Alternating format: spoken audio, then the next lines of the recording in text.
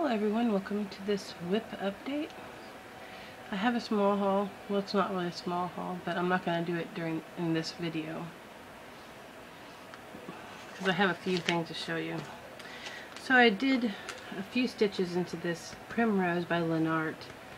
The pattern, I don't know if you can see the pattern, it doesn't have any of those 10, you know how in most patterns you have the 10 by 10 grids and it has the lines. Well, this one doesn't have that.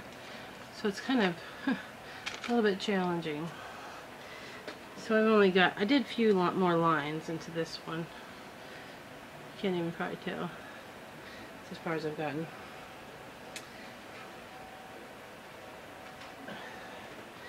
I also, in April, got most of this done all the way to the edge here. I don't know if I showed this in the last video. Here is what the graphic will look like when it's done. So that's as far as I got on that daisy by I think it's Dimensions,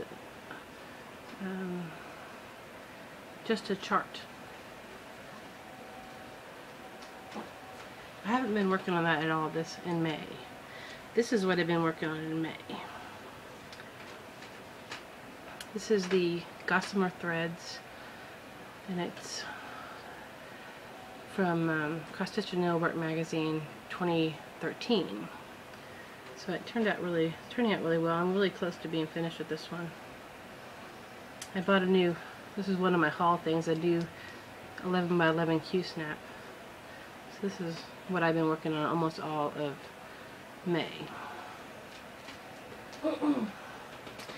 So I decided, with all the stitchMAYnia, you know, going on, I thought, okay, I want to do one. And I decided to do this one, Nora Corbett Daisy. So I got another daisy. This is like the Daisy Fairy. So I've only gotten a little bit done here. You can even see it. Yeah, nothing really. I mean, this is like one of the first times I've, besides the, you know, the Primrose, which is the thing, the Alfonso Mucha design. That's the only one I've done on linen or even weave since, I think it's linen, since like 10 or 20 years ago.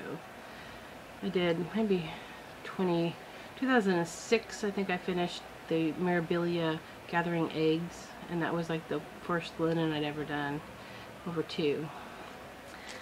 So then today I fell prey to stitchMAYnia again.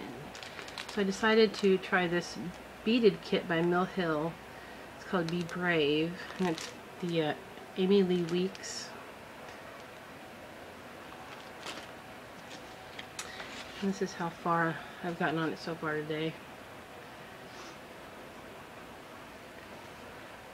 So that is my whip update.